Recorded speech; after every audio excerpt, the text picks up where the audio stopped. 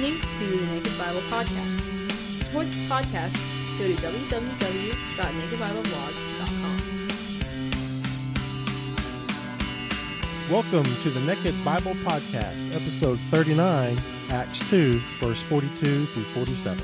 I'm your residential layman, Trey Strickland, and he's the scholar, Dr. Michael Heiser. Hey, Mike, how are you doing? Pretty good. How are you doing again? I'm doing good. So we're going to wrap up Acts 2 today. Yep, we will indeed. Okay, looking forward to it. All right. So we will, again, get through the rest of the book of Acts today, and then I think, as we'll find out at the end, I think we're planning on an episode of Q&A.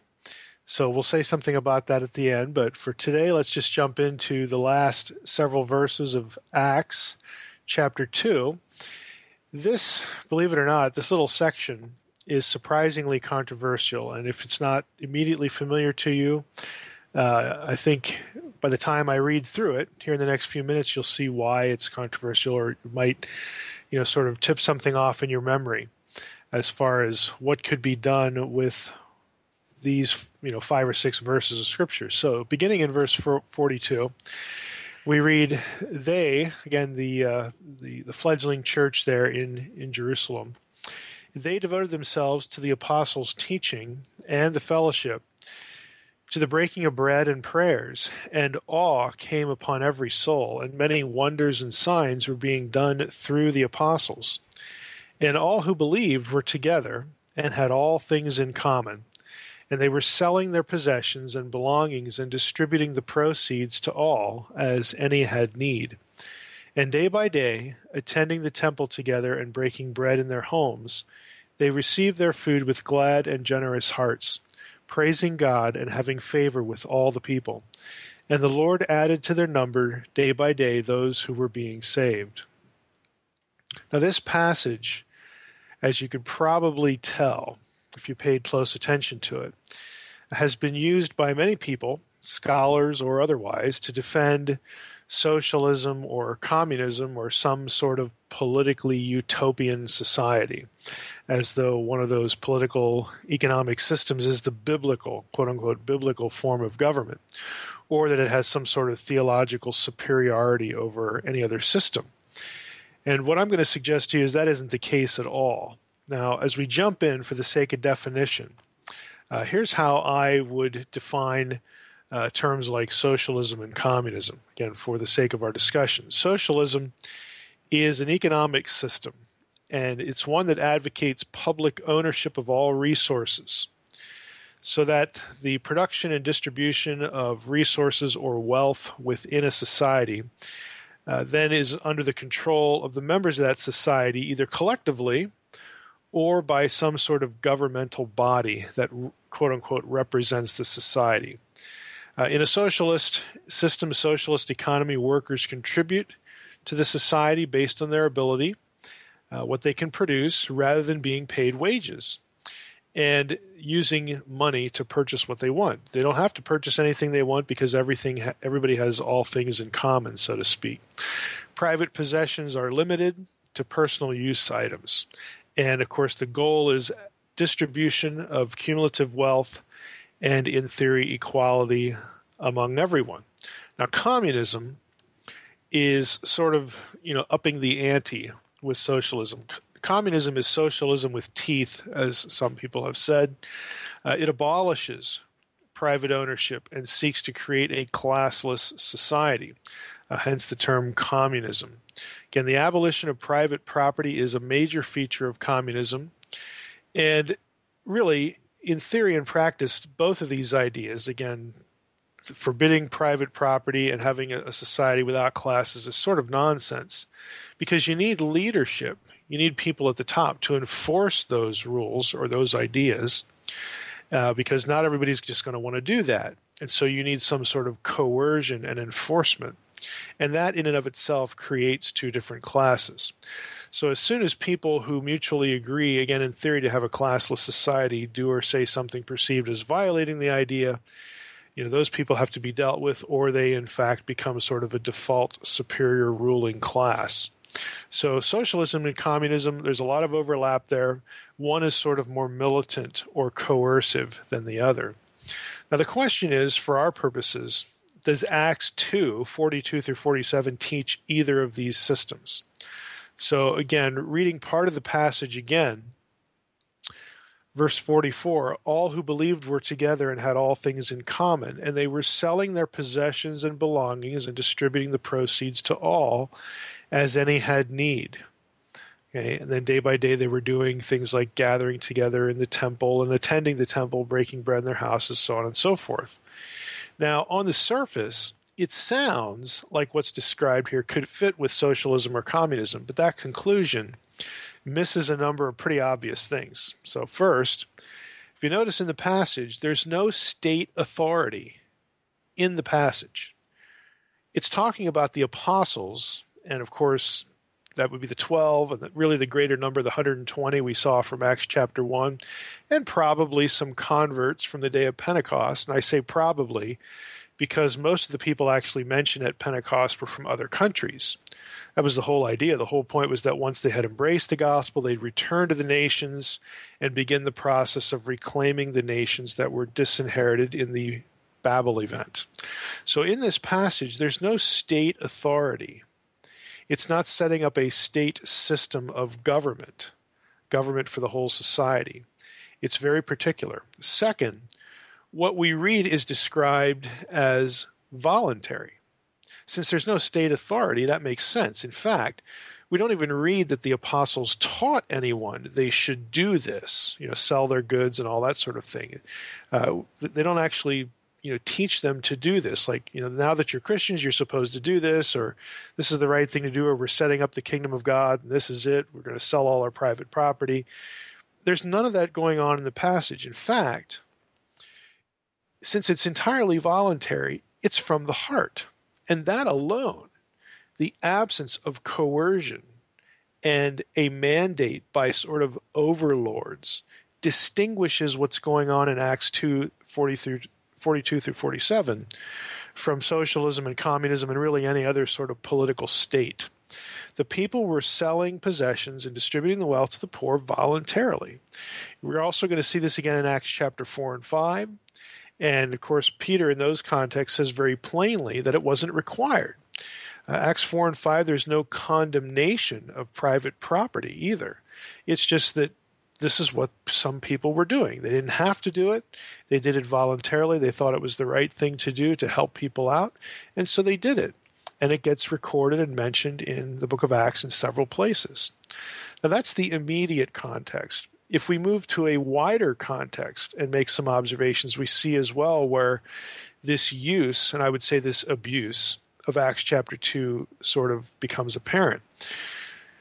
A couple other thoughts. The activity described in Acts of having all things in common, that phrase is actually only mentioned in Acts 2 and 4 in the New Testament. The phrase never occurs of any other New Testament church founded by Paul or any other apostle. Now that suggests that there was something unique about the situation in the original Jerusalem church that presumably wasn't transmitted or handed down by the apostles as some sort of binding custom or inspired idea to other New Testament churches. That omission would be really strange if what we're reading in Acts chapter 2 was binding revelation or a binding example. This is what the kingdom of God is. If that was true, the omission here is strange since it's not passed down to all the other churches that we read about in the New Testament, much less some sort of political state. Second, according to the rest of the New Testament, the shared wealth of the Jerusalem church did not elevate its economic condition. Now, this is one of the myths that socialism and communism spread, that if, this whole idea of everybody having all things in common, each according to his own need, the leveling or the commonality is always in the downward direction. It's never the people who are poor being elevated to having wealth like the people at the top. It's always the people at the top sort of essentially have their wealth taken from them and distributed so that everyone is at some sort of level of underclass compared to the wealth that had existed again prior to the advent of this sort of system. So that alone should make us suspect, of what's going on. But if you actually look at the Jerusalem church, it's sort of illustrative of this myth. Again, if this was this utopian society, well, then you'd think that the Jerusalem church would have been so much better off than other churches. They would have been sort of the model. But the exact opposite is what you read in the New Testament. The church of Jerusalem is described in the New Testament every time that you get into these sorts of details as notoriously poor. And its poverty was the reason that Paul took up collecting money on his missionary trips from the startup Gentile churches. The joy of the Jerusalem church wasn't in the fact that they were all the same at a very low economic level. Like, this is a great thing. What made it noteworthy in Acts 2 was they had each other, and they were all in Christ, and they were mutually supportive. They didn't have much, but what they did have, they took care of each other. Again, it was not sort of to create a model economic system that's utopian in nature that everybody should just thirst after. That is clearly not what we see in the New Testament. The goal was unity and community. It wasn't to make some sort of economic or political statement. If it made any statement at all, it would be, this doesn't work, as far as, again, having a much more than a subsistence lifestyle.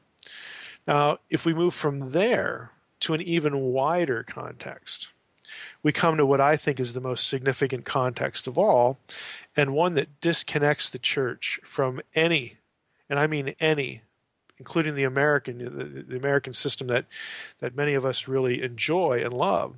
The church is disconnected from all political systems. And that's because of some things Jesus said. Jesus could not have been much clearer when he said, prior to the events of Acts chapter 2, this is way back in the Gospels, Jesus says, "My kingdom is not of this world." That's John 18:36. The kingdom of God is not to be identified with any political or socio-economic system that guides statecraft. The concerns of God's kingdom are other than those of an earthly state. So consequently, Acts 2:42 through 47 cannot legitimately be used to tell the state how to conduct its business. That isn't the concern of the kingdom of God. The political systems of men are to be evaluated by biblical theology's opposition to things like coercive power and the sanctity and dignity of human life. Again, that's biblical theology, and of course divine law. But nowhere does Scripture teach that the church is the state, or more obviously, that the state is the church. Again, Jesus himself, in another place, called for the separation of the church and the state. He spoke of the kingdom of heaven as distinct from the state. The whole render unto Caesar the things that are Caesar's, and to God the things that are God's. And again, back to John 18:36, my kingdom is not of this world. And so to marry any political system, even if it's one we like, to the church is to transgress biblical theology, very clear biblical theology, I might add as well. We don't marry the kingdom of God to any kingdom of man, period. I just don't know what Jesus could have said to be any clearer on this point. Now, finally, the Bible, especially the Old Testament, makes some other things clear that are at odds with specific aspects of socialism and communism, and we're targeting those because that's typically how Acts 2:42 through 47 is cast. And I want to list out some of those. Again, some of these other things that are pretty clear in Scripture. Number one, the Bible doesn't forbid or condemn private property. Okay, it quite transparently does the reverse. Laws against thievery, are what they are and only make sense as they are if private property is something that is good, that is valued, that is legitimate.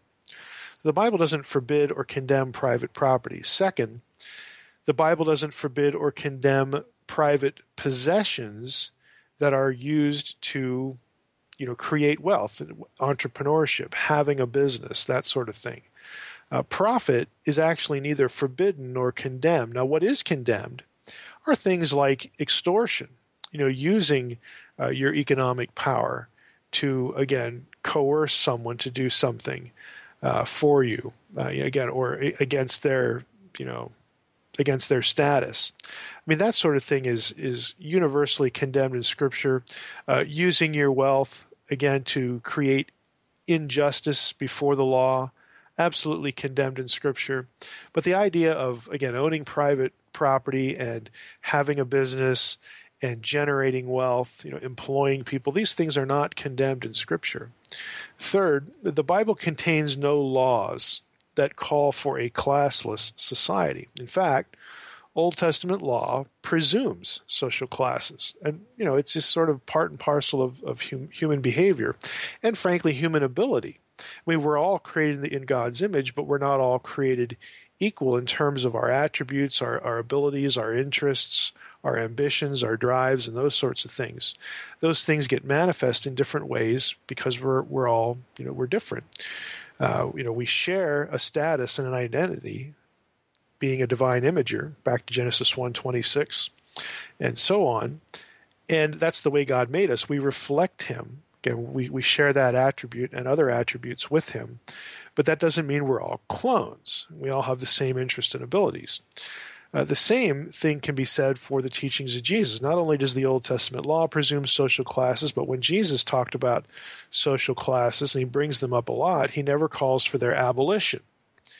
What he calls for is righteousness among the members of social classes, within their class and to all the other classes. He called for righteous relationships. The words of the apostles and the epistles are consistent with that. Paul and others benefit from the benevolence of the wealthy, certain wealthy individuals like in Luke 23:50 and Acts 17:12 that supported Paul and his ministry.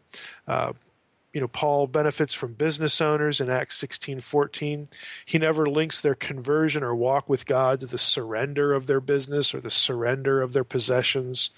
The very idea of giving to the poor according to one's ability requires differing financial statuses. I mean, these are the kinds of things you read throughout the New Testament. There's no sort of utopian call or theological call for a classless society.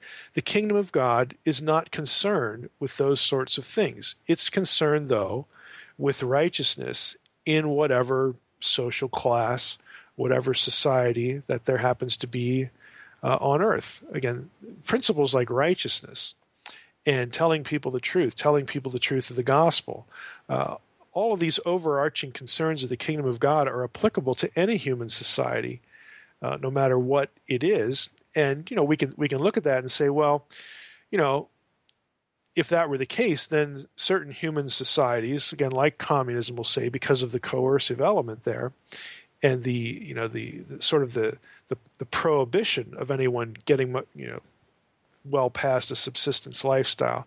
If that were the case, those systems would have to change. Well, maybe that's the case. Again, you can make the same argument, with sort of extortive or crony capitalism too.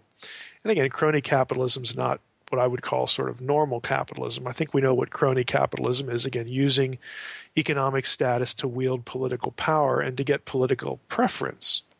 Again, that's the sort of thing that Scripture would look down upon from the get-go, because it not only is inequity, it creates inequity, and it creates a system where people become victimized. And again, those are the sorts of ideas that the kingdom of God is concerned with, because they transcend sort of the normal day-to-day monetary exchange sort of thing that we would be talking about with economic systems. So I think it's pretty obvious that using Acts 2:42 through 47 to prop up a political system is a dramatic overreading of the passage. Instead of political theory, we ought to be looking at Acts 2 for what it does tell us to do. And I have some thoughts there too. I'll list 4 of them. First, believers ought to take care of believers. Now, that isn't a denial that charity extends beyond the believing community, only that Acts 2 shows us where having all things in common starts, and that's within the church. And if I could put it this way, wouldn't it be nice if church was not a time and place? Wouldn't it be nice if church meant the believing community no matter where you are and where it is? If we thought really more on the non-local level, when it comes to this. I think there would be some significant points of application that would really make the church socially and culturally distinct from what it is now. But in our culture, unfortunately, church has become a time and a place, and that's pretty much it. And it becomes insular. It's not something that reaches out. And even within the community, again, if you're thinking church is a time and a place, you tend to lose sight of why you're really there. And one of the reasons why you're really there is to take care of fellow believers. Second, I would say it's poor theology to presume that the state should be taking care of people in our churches. Now, we might like to hear socialism and communism aren't biblical, but neither is letting the government do what the church is supposed to be doing. And granted, we live in different times with complicated circumstances like, the dissolution of the family, and there's significant geographical separation of family members, so you can't always presume that the extended family is going to be there to meet the needs of its members. We all understand that. But in my experience, Christians often feel suspicious or reluctant. They feel those kinds of things, suspicion or reluctance, more than sort of this bond of love or this bond of affinity, this bond of community when it comes to believers in need, even within the walls of a particular church. Again, that just shouldn't be. I don't see how you can think that way and read Acts 2:42 through 47 and sort of be honest with yourself. Third, the picture in Acts is also one where believers were aware of the needs of others and there was no shame in the situation.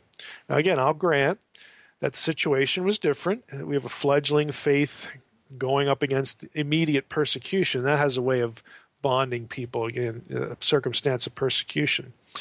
But I would suggest that shouldn't it be easier to help out when you're not being persecuted? Again, just something to think about. And lastly, I can't help seeing something of an Edenic model in sort of behind Acts 2:42 through 47. Now, I don't know that there was any deliberate intent there, but I look at that passage and I just can't help thinking of what an Edenic circumstance might have developed into. And what I mean by this is that the church ought to be a bit like Eden, where believers are family. I mean, for real, they really are family, and no one is in want for genuine needs. I mean, I'm not talking luxuries and things like that, but things that in our culture we really need to make ends meet. And we all know what Paul wrote in 2 Thessalonians, if you don't work, you shouldn't eat, and all that sort of thing. And that's certainly biblical theology. But there are circumstances in life, and we're all well aware of this, where sometimes someone can't work or can't find work, or they run into some other circumstance that sort of throws a monkey wrench into that model that Paul very, very clearly articulated to the Thessalonians. When you get in these situations, believers are family, and no one should be in want of a genuine need. It's really what's really needed should be taken care of, again, within the community. And I'll admit this is a bit I don't know if personal is the right word, but I can remember in my own life just wondering, seeing people. This was as a teenager. I was a new believer. And, just knowing that there are people in the church and outside who were coming to the church that just really had significant needs. And, maybe they didn't mention it, and so that's part of the problem. But even if it was really transparent that this person really needs help with groceries this week or this month or for an extended period or rent or something like that, or has a bill that if this was just removed, then, that would just create a certain, window of financial freedom for this person. I remember just thinking, why in the world are we spending so much money on things like flowers that sit in front of the pulpit? I mean, that was sort of how my, admittedly somewhat, adolescent, juvenile mind was thinking, why do we care about these sorts of things when there are these legitimate needs right in front of our face? And I actually asked one time, I asked, the pastor of the church about that, and his answer was, well, if we don't have nice things like this, if the building isn't attractive, people, certain people won't want to come. And again, my I guess naive response to that was, let them stay away. Don't, who cares if they come? I mean, if this is all the deeper their faith is, then let them go somewhere else. And again, that obviously didn't go anywhere. at the time, but I meant it then, and I still mean it now. I'm quite unrepentant for thinking those sorts of thoughts. Because if that's really why you're there, if that's what you need to keep you coming back, you've got significant spiritual problems, and you ought to be thinking about that rather than hey, the flowers look nice this week. And again, the person sitting next to you in the pew, is in some serious need of some resource. And I think it goes beyond money resources, too. We have lots of people in church that could train people to do a job or give people a suit to go for a job interview. There's just any number of things we could do to have more of all things in common and really, in some small way, mimic legitimately what we see going on in Acts 2:42 through 47. It's not there to erect a state or to make a church state or a state church, or endorse any political system. It's there to be a model of how believers should be thinking about their own community. The greatest example for me personally, as far as community, was the Native Americans. I really, minus the violence, if you take that element out, I really liked their lifestyle. They were a family. They stayed together. They had each had a different position, job, responsibility. They knew everybody, and I really liked that particular sense of community throughout history.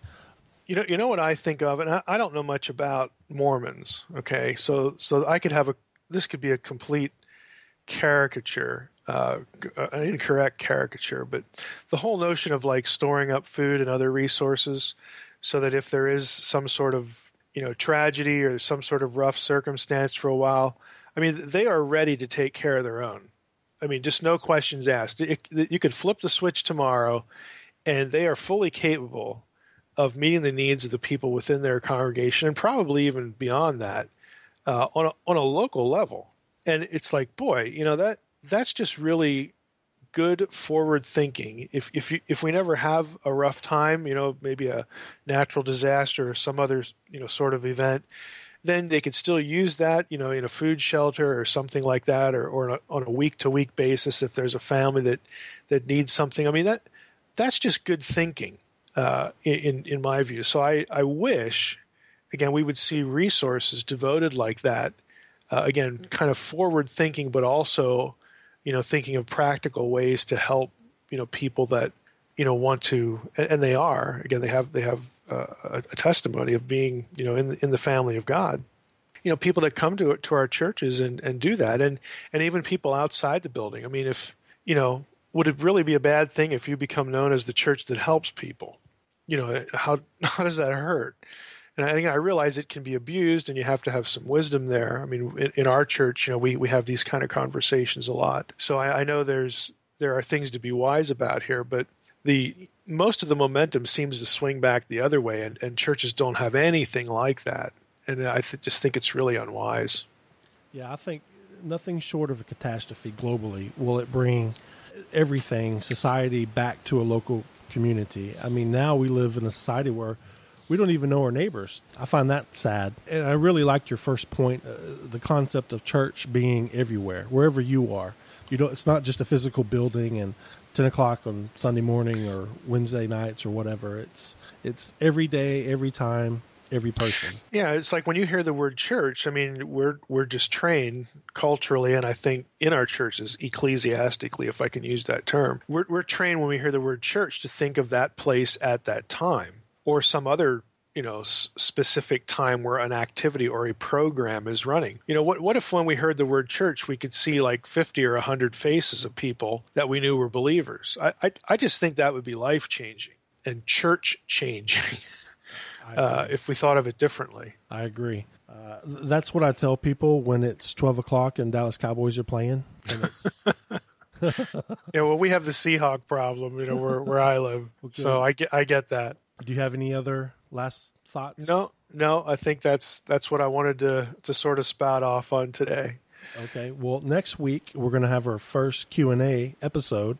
So please send in any questions to me or Mike in the subject line, if you wouldn't mind putting the episode that your questioning is relating to. Mike, do you have any other? No. Well, today I'm actually taking off in a couple hours for Portland. We have a regional meeting of the Evangelical Theological Society on Saturday. So I'm going up there. My son's going along, but I'm going to meet somebody there who follows the podcast and the blog, the Naked Bible blog. So, I kind of like when those sorts of things are possible, and I'll post something about, I'm going here or there, and I'll get emails and say, hey, if I come over, can we chat, get you a cup of coffee, even though I don't drink coffee. I say, sure. I actually like, to meet people who, follow what I do, because if they're that invested, they usually either have a good idea about something that they'd like to see, or they'll say something about, hey, I really appreciate this, and then I'll get to ask questions. Well, what about that? And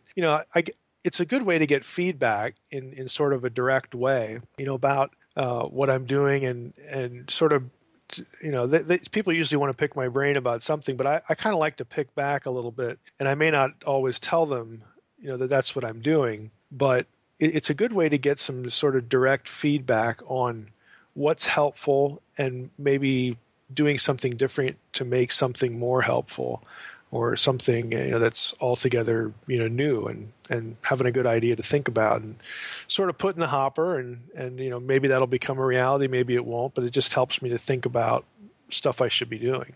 Speaking of helpful, our transcripts, I just want to remind everybody that our transcripts usually go on our website 4 to 5 days after the show airs. So a lot of people have been asking me, where can they get the transcripts? Well, you're going to find those transcripts. The link is actually on the episode's page. So if you click, I think we've got 35, 36, 37, 38 episode transcripts up. So if you click the link to go into that episode, you'll see the description of what the episode is about. And right below that, you're going to see the link for the transcripts. And they're in PDF format. And I just want to make sure everybody knows where they can go get those transcripts. And to be patient, they usually will get on the website about 4 to 5 days in that time frame. So we'll get them up there as soon as we get them. Yeah. Everything people have chimed in about those, they're very appreciative. Absolutely. And thank you, Mr. Tudor. Yep. Mr. Tudor gets another thank you here. Okay. Well, I want to thank everybody for listening to another episode of the Naked Bible Podcast. God bless. Thanks for listening to the Naked Bible Podcast. To support this podcast, visit www.nakedbibleblog.com. To learn more about Dr. Heiser's other websites and blogs, go to www.drmsh.com.